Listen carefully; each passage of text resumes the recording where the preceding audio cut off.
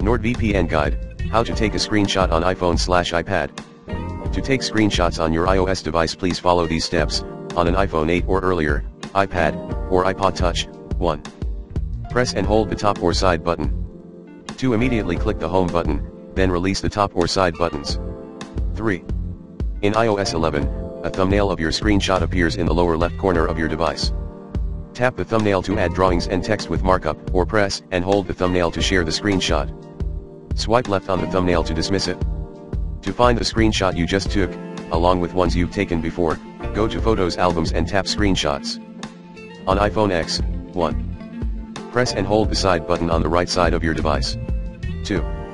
Immediately click the volume up button on the left side, then release the buttons. 3.